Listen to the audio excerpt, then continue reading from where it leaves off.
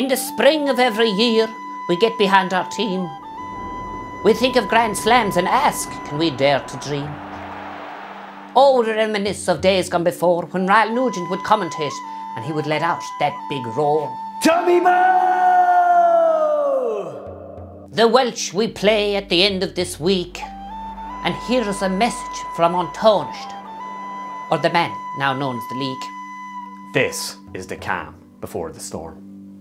On behalf of the Irish Government, I want to wish the Irish rugby team the very best of luck in this weekend's Super Bowl.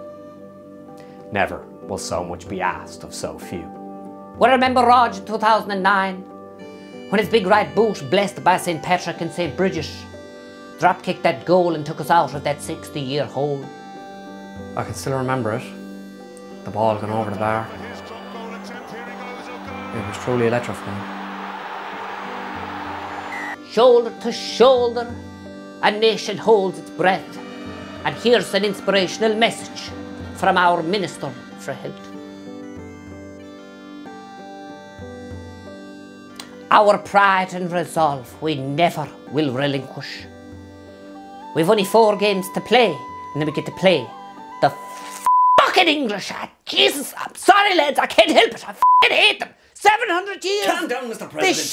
They got away with Eddie Jones, little Michael D. I fucking hate that. I couldn't give a shit if we lost every match once we beat England on our own patch.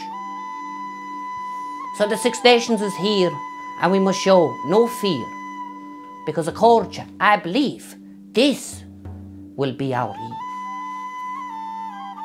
Sorry about that, lads. I get very passionate.